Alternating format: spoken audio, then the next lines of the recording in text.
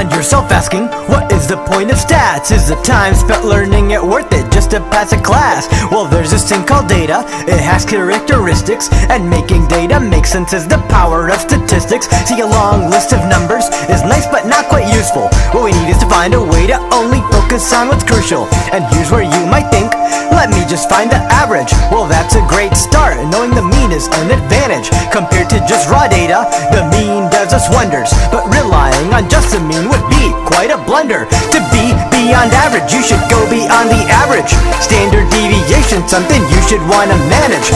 Calculating z-score might be a chore like cleaning, but I bet you'll want to know more when you understand its meaning. To be beyond average, you should go beyond the average. Standard deviation, something you should want to manage. Calculating z-score might be a chore like cleaning, but I bet you'll want to know more when you understand its meaning.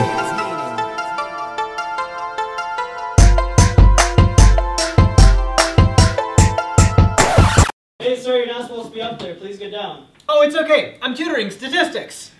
You have two groups of people and want to know their ages, so you write their ages one by one on two separate pages. Now everyone in group 1 is 20 years old, which makes their average age 20. Lo and behold, group 2 has a different story, cause half the people are 10, but the other half are 30, so the average is 20 again. These two groups are quite different, that's what we want to claim, but just looking at averages we saw they were the same. Now let's make a new friend, sigma, or standard deviation. It's a tool that'll help us make sense of this little complication. It measures how far the averages from each individual. The formula looks scary, but applying it is really cool. The gist of it really is how spread out the numbers are, which means sigma is higher when all the numbers are really far. So group 2 has a high sigma, group 1's is actually 0, and if you can now see why that's true, you're a sigma superhero. To be beyond average, you should go beyond the average.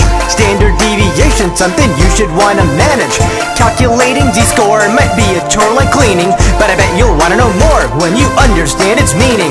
To be beyond average, you should go beyond the average. Standard deviation, something you should want to manage. Calculating z-score might be a chore like cleaning, but I bet you'll want to know more when you understand its meaning.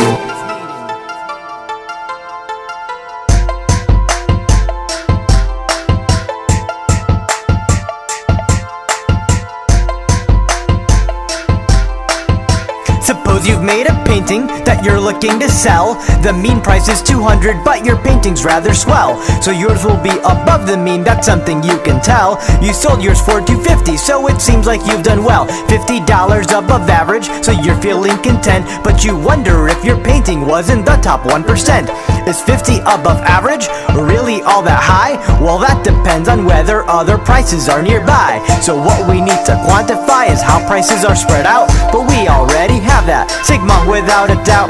So now how many sigmas above the mean are we? There's actually a name for that value, it's called Z. So let's recap what Z-score means. A name might seem bizarre, but all it says is how many sigmas from the mean we are.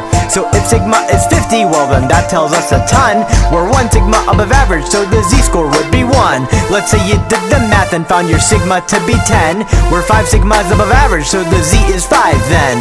The cool thing about Z is that it has its own table, which lets us solve problems we were previously unable. You're in the top 1% if Z is 2.3 or more, and since our Z is 5, we're in the 1% for sure. I hope you now can see how to come to this conclusion, and that sigma and Z are no longer a confusion.